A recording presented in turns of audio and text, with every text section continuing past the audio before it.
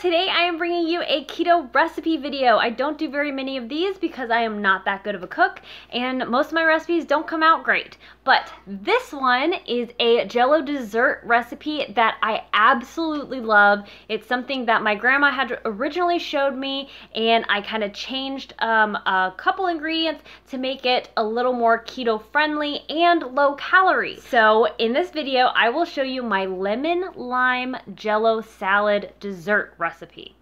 Okay, so this recipe is different than the traditional recipe because I made this variation when I was doing low calorie, when I was lifting weights and was on a meal plan from my trainer. So this is low calorie. The original recipe is much more keto. Well, not much more. It's a bit more keto because it uses mayonnaise, but now I can't even have the original mayonnaise version. So this is how I'm gonna make it. But it's really good this way. But I have 3 cups of hot water. I have 1 large lime Jello. It's sugar-free. You can do a smaller lime and then do also 1 lemon. That's what my grandma usually does. I'm just gonna pour it in slowly and mix it. So this does increase the carb count by a little bit because there are 3 carbs in each cup. Rather if you use mayo, there are, I think, 0. But it ends up only being 2 net carbs per square, which is 1/12 of the entire recipe. So it ends up being not that bad. And to me, it tastes so better. I actually can't eat it the original way anymore. So I'm just gonna pour it into the hot water.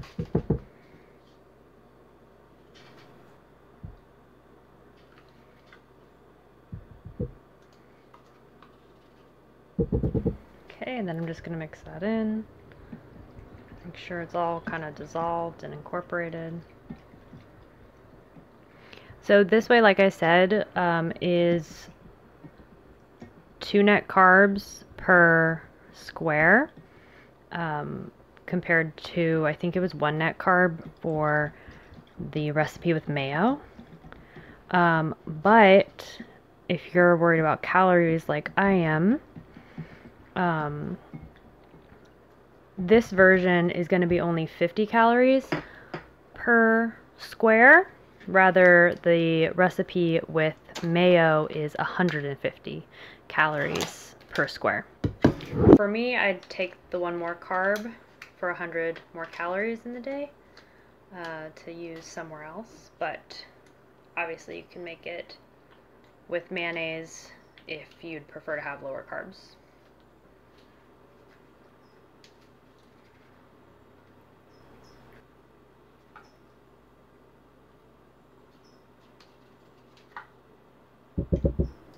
I didn't use a big enough bowl, so I'm gonna have to go a little slow here. Another option that I've been wanting to try, instead of using water for the base, I want to try using this. This is a Sunny Select key lime. I don't know if the American, what is it called? All American? No, Clear American. I don't know if Clear American has a key lime flavor, but I think that might taste good. So this looks really well mixed, if I do say so myself. And it's that nice like seafoam green color, so it's all well incorporated.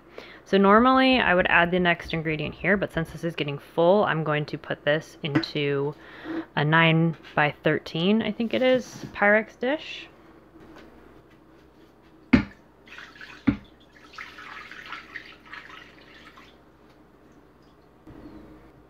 Okay, so now we want to add the most important ingredient. This is a cottage cheese. I got the large curd, which I'm super excited about. I've never had it before.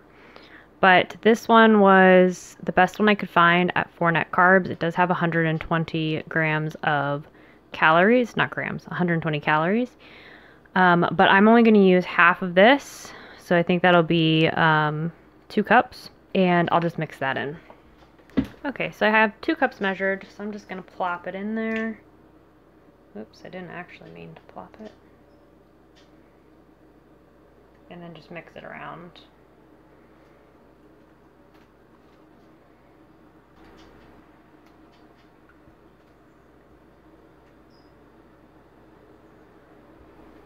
And I'm just going to go in and whisk it. I really want it to be spread out evenly, so...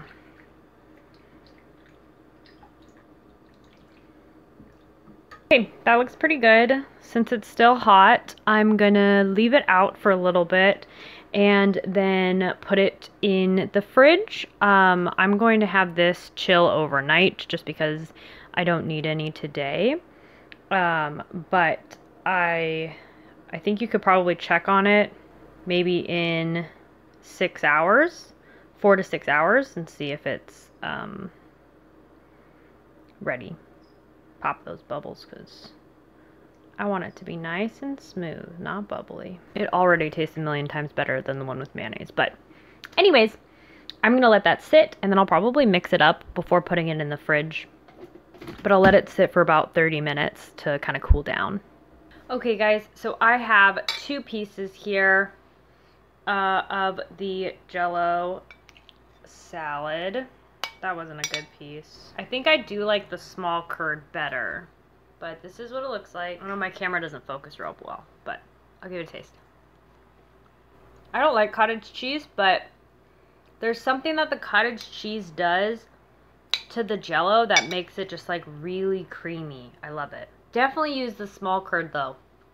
The large curd doesn't get as like, it doesn't absorb as much of the Jello flavor, and it just doesn't like break up as nice. See, I have like big pieces and it kind of just falls out of the Jello. But the cottage cheese adds like a nice texture to the Jello, and the Jello, the lime flavor is just like so good, but it's also creamy. It's fruity and tangy. I love it. And each square is only 50 calories. I'll have all the nutrition in the description box below.